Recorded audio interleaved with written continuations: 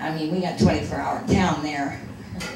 You talk about drugs. Oh, yeah, I was on drugs. I was on all kinds of drugs. Uppers, downers. I had to get uppers to get up and downers to go to sleep. I would never made it in Vegas. I stayed up for 3 days at a time and just acted like it was all fun and games. Well, what ended up happening is that I ended up getting out of prostitution by almost being killed. Johnny, my old man, was coming down the highway this way, and I was going that way with the Cadillac convertible that I own, going that way, and he was coming this way with George Bennett, his buddy, in the Mercedes Sportster. Well, we're talking, you know, huge money action. So that's why it's also so hard to get out of it, is because of the money. And it's dirty money, and we spend it as fast as we get it. At least I did. I spent it as fast as I could get it. Here, you want some money? Here. And here, I heard this bang, boom. And I looked, and this car coming, I heard this bang. And it went by, and here's Johnny sitting on the passenger side of George Bennett's convertible, right? And he's like this. He's got his arm up, and he's shooting at me like this. I pushed that gas in that Cadillac, and I was flying, honey. I was flying. And there was a bar, and it had gravel parking lot, and I slid that Cadillac in there sideways like this, and spun around all the way around. Me and this friend jumped out of the car, ran into the bar, ran into the, call the police, he's trying to kill me, Johnny's trying to kill me. And they called the police came and said, I don't see any gunshots on your car. You know, doesn't look like anything happened. You didn't get shot, your car didn't get shot up. You know, and they kind of ignored it, blew me off. Well, I went to the airport that night and flew to California to my mother's house. I was in my late 20s. I went to my mom and I broke down, and we went to church, and I found God again, and I got out of it. But not until I actually tried to kill myself. I actually slit my wrist and took over 100 sleeping pills.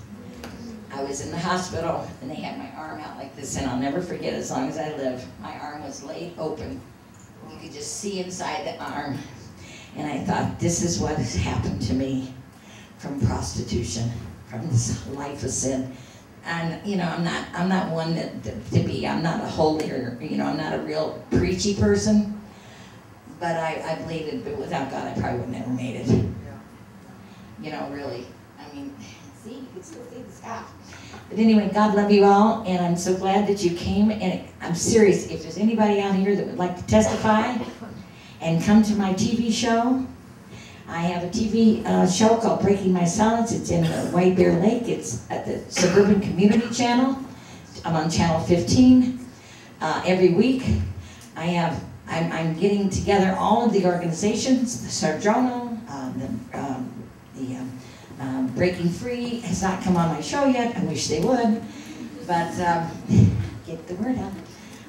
And I'm getting all the organizations that are helping women get out of this life, and I'm putting them on TV, because you know what? When I was at home, or when I was there by myself and wanting to get help, there was no place to call. There was no place to go. There was no aid. There was no welfare. There was nothing. There was no help for me anywhere. And so all I'm trying to say to you is that if we knew, we could look on TV and we could see where to go, what's the address, what's the phone number, you know, that's what I'm doing. That's what my partner and I, Patti Wicklund, she's my producer of the shows, and she's the editor, and we're at the community channel in White Bear Lake. It's the Suburban Community Channels. And we take our tapes to all around the whole all the towns. So you'll all be able to see it soon. It's being put out now. And I want you to come be on my show. I hope you will. God love your heart. Thanks. And I have a radio show. Guys, listen, I have a radio show too. Hey, you can call in and talk to me. It's called Hey Z Radio Network. It's Hey, H-E-Y, and then a Z, and then Radio Network. And I'm on every Monday night between 9 and 11. Just go to your computer and Google Hey Z Radio. and go to listen, and I'm on 9 to 11 every Monday night. Okay, it's Breaking My Silence on there too, Jane McCormick. And I love you guys, and God love you all for coming. This is a really great turnout. I'm sure everybody is happy. You made this girl just smile from ear to ear.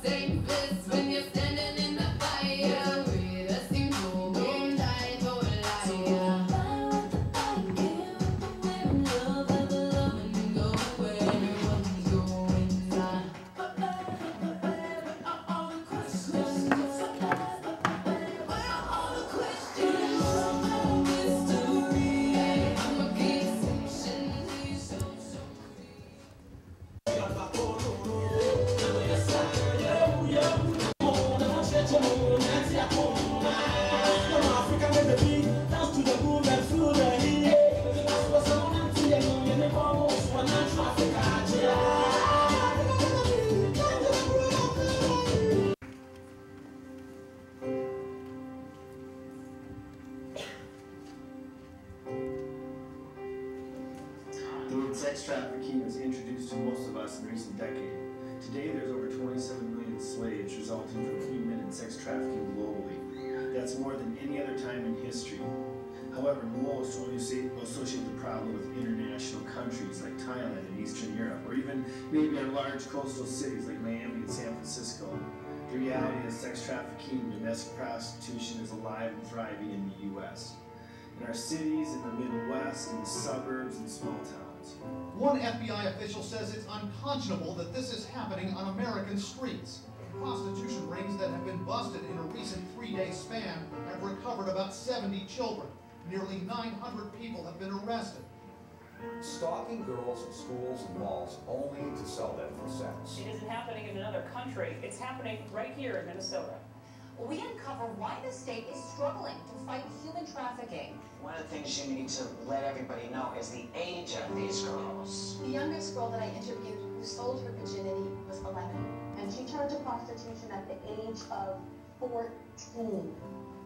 14 years old. 19. The average American lives 19 miles from daily sex trafficking. 13. In the United States, 13 is the average age of entry.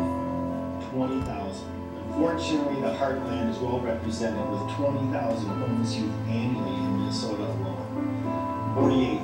Within 48 hours, a homeless youth hitting the streets will be targeted by someone in the sex or drug industry. What may be sadder than these realities is that the U.S. does not equate to providing opportunities to get out.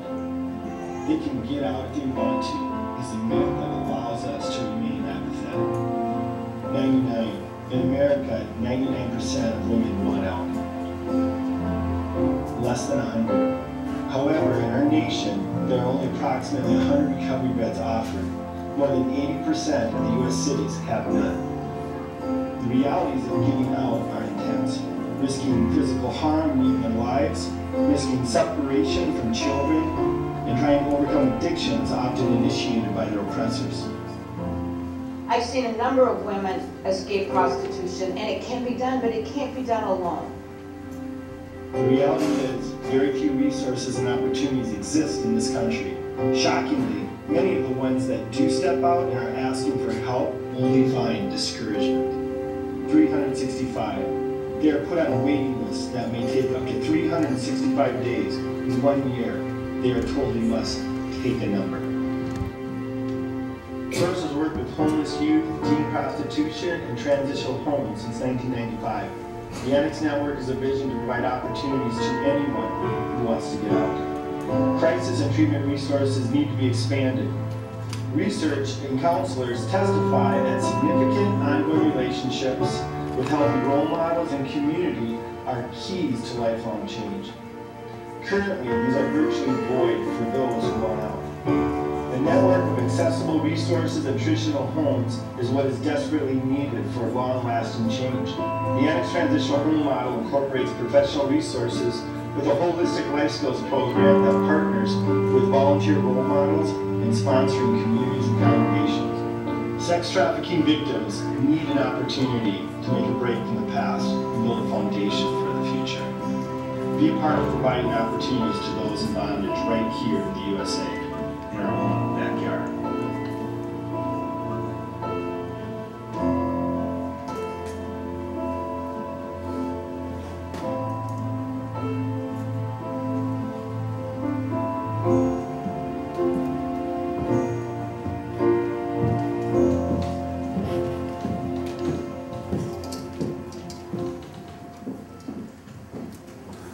A way to do that too, to find out some more information, is the Annex, our transitional home. It's called the Annex, and we have a seminar coming up on October 27th. It's 8:30 in the morning to 1 p.m.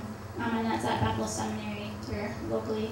And then also we have a benefit reception for Source, which you can learn about everything we do, from art to, oh gosh, I have a skate ramp, to pretty much anything. Bring your gift, we'll find a place for it. It can be used just like the video we shared. Makeup, awesome. She went and learned how to do it, and that was her tool. You name it, cooking, childcare, we need it. We need people in every gift area and everything they have to fight this thing. So I encourage you to use it, to get involved, and come find out more about what we do, and get a support team to help you try to do more. Yeah, and I just want to invite you to the next and last look to kind of just celebrate the freedom that there is, and the hope, and people actually having awesome endings to their stories. So I share that with you. So thanks again for coming. Why he's making me brand new, head to toe, I'm brand new.